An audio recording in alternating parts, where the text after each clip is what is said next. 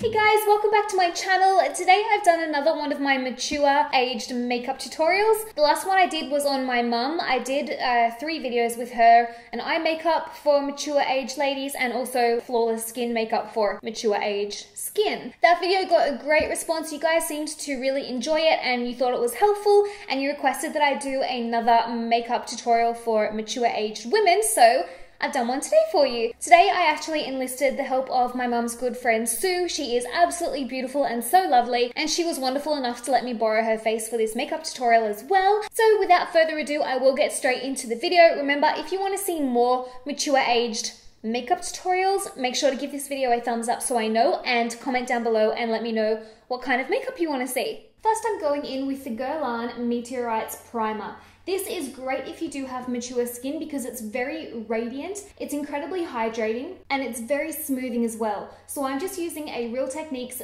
foundation brush to go all over Sue's face with the primer, and I'm really working it into any fine lines or rough areas of skin. I'm going to let that soak in for about 3 minutes and then go in with her foundation. For Sue's foundation, I'm using the NARS Velvet Matte Skin Tint Foundation in the color Light 3.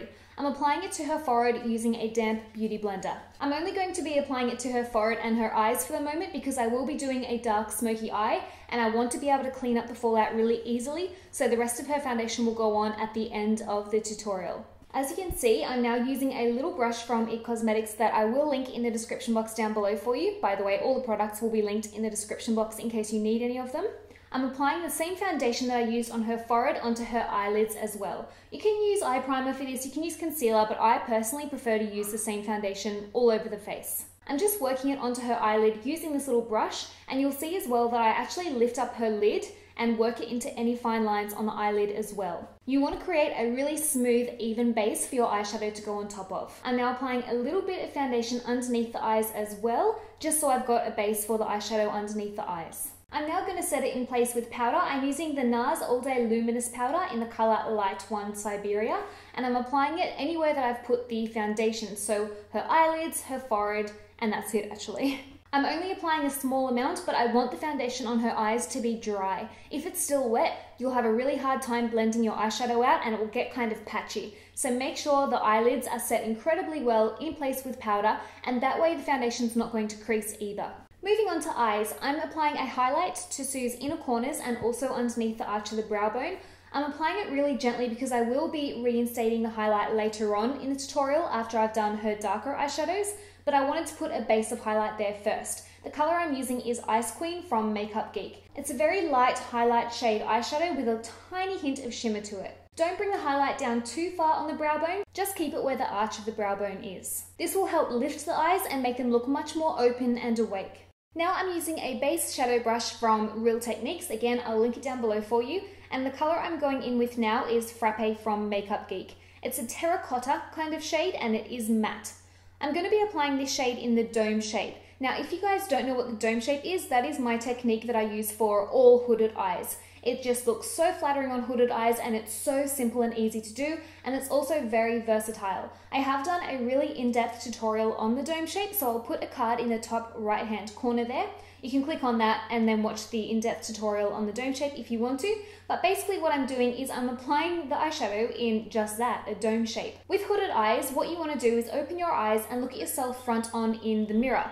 If you can't see your eyeshadow, so for example, if the hood of your eye is covering your eyeshadow, it shows you that you need to bring it up higher. From there, you can see that I took a little purple blending brush and I was using that just to blend around the edges of the dome shape eyeshadow. You want the eyeshadow to be really soft. You don't want it to be obvious where the eyeshadow stops or starts. We're basically just trying to warm up the eye area and create depth to the eyes. If when you're blending your eyeshadow, you seem to lose the pigmentation, then simply just go back in with your eyeshadow and reinstate it until you're happy with the pigment that you have. Now I'm gradually adding a little bit more depth to the eyes. I'm going in with a deep brown color called Americano from Makeup Geek, and I'm applying it to the outer corners of Sue's eyes in that shape there. What I'm basically doing here is really working on elongating Sue's eyes to make them look bigger and wider. This looks really, really sexy, and it flatters pretty much every eye shape there is. It looks especially amazing on hooded eyes. I got Sue to open her eyes, and when she did, I couldn't really see the eyeshadow, so that just showed me I need to bring it up higher, so that's what I did. I went back in with Americano and brought the eyeshadow up higher, but still winging the eyeshadow out at the same time. I then went in with a blending brush and again blended all the way around the edge just to soften the eyeshadow up. Sue was going out for dinner that night with her husband, and she wanted to have a really intense smoky eye, kind of like the smoky eye that I was wearing that day. So I then took a matte black eyeshadow from Makeup Geek called Corrupt, and on a small pencil brush, I started trying to elongate her eyes with the black as well. That just adds an extra intensity, and it really brings out the green in Sue's eyes as well. As you can see, I'm concentrating the black just to the outer corners of Sue's eyes, and then with whatever is left on my brush, I was bringing that in towards the inner corner of the eye. As you can see now, I just had to lift Sue's lid so that I could coat any areas of the eyelid that were covered by fine lines. It doesn't sound too pleasant, I know, but that is the truth of mature skin. There is sometimes going to be fine lines, and you just want to make sure that you've coated everywhere on the skin with whatever makeup you're using. I then went in with a blending brush and again just blended the black eyeshadow out so everything was really soft and smoky. You just want to make sure that you concentrate your black to the outer corners of your eyes, because if you bring it in too close to the inner corners of the eyes, it can actually make your eyes look very small and very close together. So the idea of the black is to add drama and intensity to the outer corners of the eyes and draw the eyes out. Here I'm applying some eyeliner to Sue's top waterline. My favorite one to use is Urban Decay 24/7 waterliner because that one stays put for a very long time. It's the longest wearing eyeliner I've found yet. I am a huge fan of applying eyeliner to the waterline on mature eyes, especially the top waterline. This really thickens up the appearance of your top eyelashes and it lifts the whole eye area up. With mature eyes, you'll see that I like to concentrate all my depth of color to the top eyelid. This really opens your eyes up, draws everything up, and it just gives such a youthful appearance. On the other hand, if you were to concentrate a lot of the depth of color to the bottom eyelid, it has the opposite effect and it kind of draws everything down, makes the eyes look droopy and kind of tired. So that's why I'm focusing a lot of depth of color on the top eyelid. This part here I really like. I took a winged eyeliner brush from Sigma, which I'll link down below for you, and I just went back in with Makeup Geek's black Corrupt eyeshadow. I'm applying this kind of the way that I would as if I was using a liquid eyeliner, but I'm just using eyeshadow so that it's really soft and smoky. I'm going back in with a little flat brush from ZOEVA and just blending that out ever so slightly. By doing this, I'm giving the impression that Sue's top lash line is really thick and has a lot of volume. Again, it's just going to open the eyes up and really intensify her eyes. But at the same time, it's very, very easy to do because we're not using tricky liquid liner. We're simply using matte black eyeshadow, which you can then blend out and create a beautiful, soft, smoky eye look. The same deal with this part as well. Concentrate the black again to the outer corners of the eyes, and then with whatever is left on your brush, drag that towards the inner corners, but don't apply a lot of black eyeshadow on the inner corners. Here I'm just reinstating Sue's highlight like I said I was going to do, so I'm going back in with Ice Queen and very, very gently and very minimally, I'm just applying a little bit more highlight to the inner corners and underneath the arch of the brow bone. You'll find with your blending of your darker colors that your highlight gets lost a little bit, so that's why I just went back in and reinstated it. Here I'm just applying some mascara. You can't really see because my hand's in the way, but I just applied some mascara to Sue's top lashes. If you look carefully, you'll see that I'm coating underneath the lashes and I'm also coating behind the lashes. When you make sure to coat both sides of the lashes, it makes them appear so much thicker and more voluminous.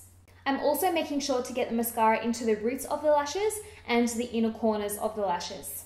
Now I'm using IT Cosmetics Skinny Brow Power Pencil to fill in any gaps in Sue's eyebrows. I want to keep her eyebrows very natural. I don't want them to be overly structured, and I certainly don't want to create power brows because I just don't think it's going to suit her face. She's got really delicate features.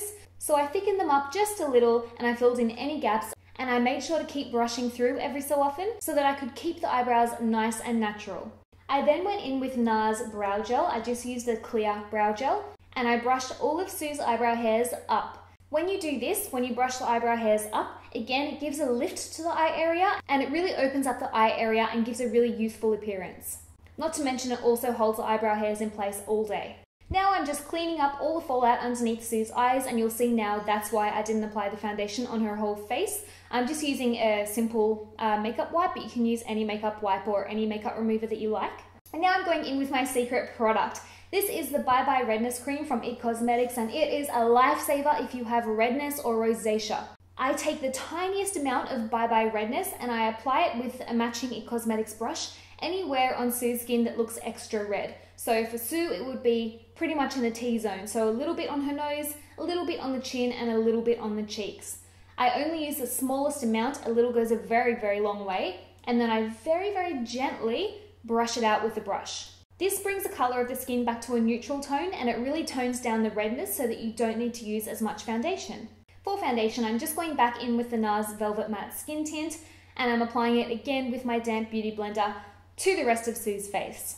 I only want to use a little bit of foundation. This is a matte foundation, which I personally think looks best on mature skin because mature skin can tend to have quite a few fine lines. In my opinion, if you use something that's really shiny, a really dewy, shiny foundation, the shine in that foundation actually catches the light and highlights anything underneath it. So that means it's going to highlight any fine lines on the skin as well. Whereas if you use a matte product, it's going to give the appearance of really smooth skin because it actually absorbs the light, and that way it's not highlighting anything underneath the skin. This foundation does have really good coverage, but I'm only using it very minimally on Sue's skin because she already has good skin.